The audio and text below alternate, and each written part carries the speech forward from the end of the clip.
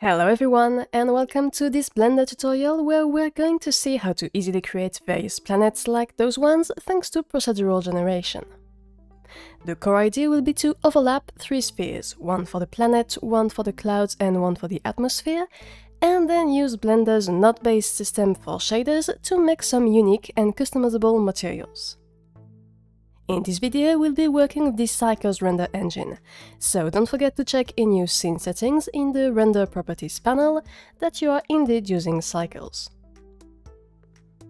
I will also use a built-in add-on called the Node Wrangler that is really handy whenever you work with shader graphs, so feel free to check that you too have it enabled in your user preferences.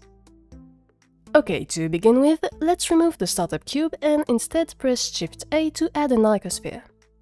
To make it a bit smoother, we can add a few subdivisions, something like 5 or 6, and then change the shading mode of our object to the smooth shade. This first sphere will be our planet.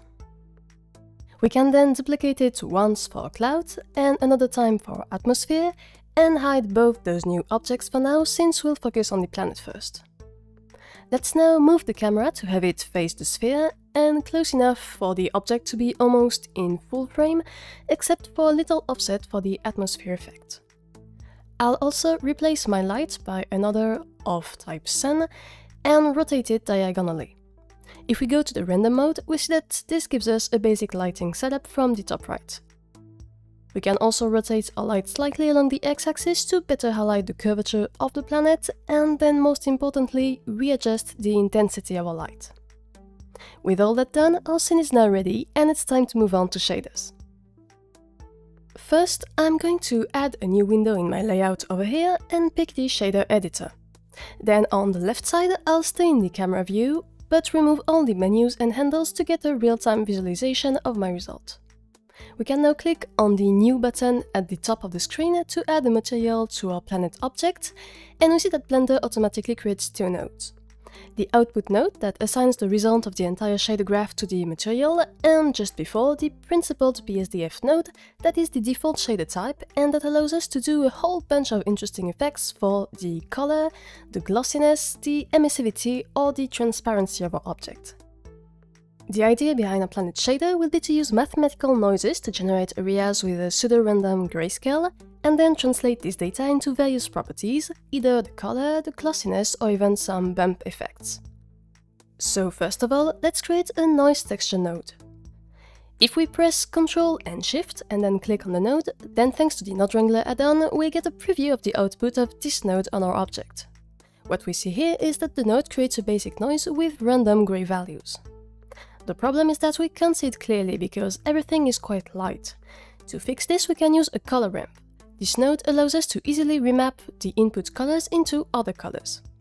For example, here we can bring back the left cursor to the right to remap the middle values to lower tints, which therefore increases the contrast of our nose and in turn makes it easier to see the result. We can already spot a few areas that could look like some lands and oceans, but we are not there yet. In particular, we don't have enough details and jagged edges to really get a feel of a planet's surface.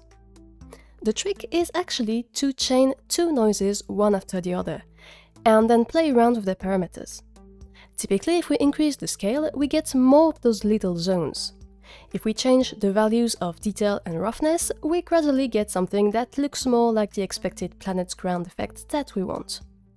Here are a few examples of values that give quite a good result, but of course you should feel free to tweak and test to better understand how each value impacts the final visual. Note that adding distortion can increase some swirls here and there, but for now we'll keep things simple and keep it to 0 on both noises. Okay, at this point we have various grayscales that are pretty close to oceans and continents, with the oceans in the dark parts and the land everywhere else. The next step is therefore to use this data to create a color map, a glossy and matte area map, and some bump effects to simulate altitude.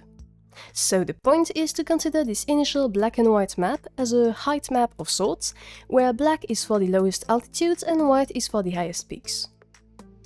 Let's start with the glossiness. What we want here is for our oceans, meaning the dark areas, to be fairly glossy, while the lands should be matte. To do this, we're going to change our roughness property based on the generated grayscale map. First of all, we should do a Ctrl-Shift-click on our principal BSDF to re-enable it in the preview render, and I'll also use the black and white map for my color to help me visualize my effect for now. Now we see that when we push the roughness towards 0, the planet becomes very glossy, whereas when we push it to 1, the surface becomes very matte.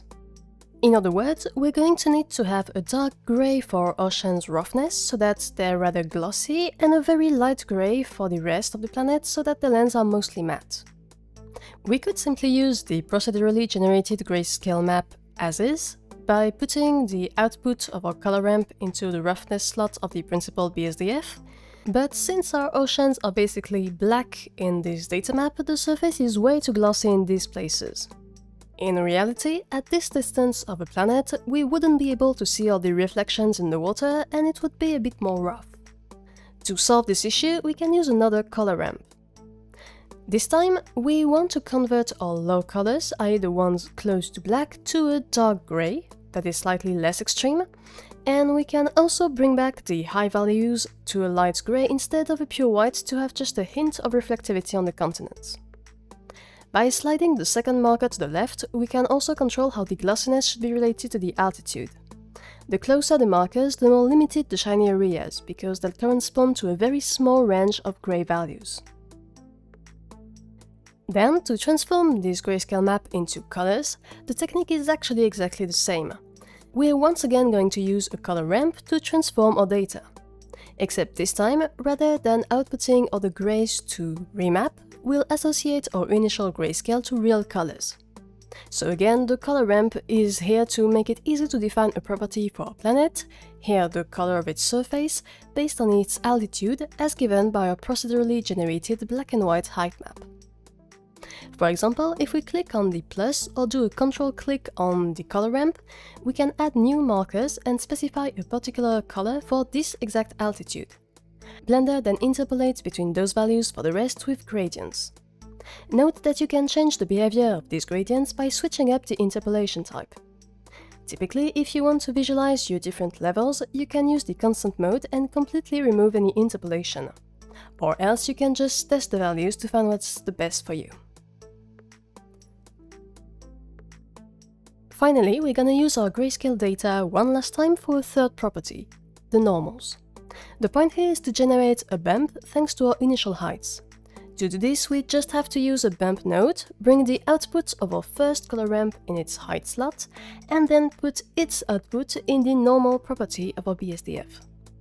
Usually the effect is too strong by default for our case, so we should lower the strength value of the bump node to get something more discrete.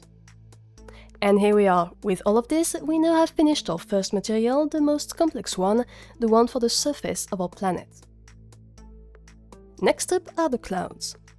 Before anything else, let's re-enable the object and scale it up slightly so it is just larger than the planet. The idea here is to make this object semi-transparent to have cloud masses in various spots above the surface, while still showing the planet itself underneath in most places. And in truth, it will mostly be about reusing what we just saw in an easier example. Like before, we'll add a noise texture node and a color ramp to remap our colors. Then, instead of using this grayscale for the color or the glossiness of our object, we'll use it for its transparency, or in other words, the alpha property of our object. This already makes for quite a nice cloudy effect, but to improve the results further, we can change the parameters of our noise texture a bit. For example, we can keep a fairly small size but have some fun with the distortion to create some turbulence effect, and feel free to also move the color ramp markers to better integrate the clouds with the planet. Okay, we've now got our planet with some nice clouds over it, all of this generated procedurally from a few noise textures. For the final touch, we're going to add an atmosphere effect around the planet to get this light aura you saw in my intro examples. So first, we'll re-enable the atmosphere object and scale it up so that it encapsulates the two other ones. Then we'll make a new material for our atmosphere, and this shader will be a bit different from the others.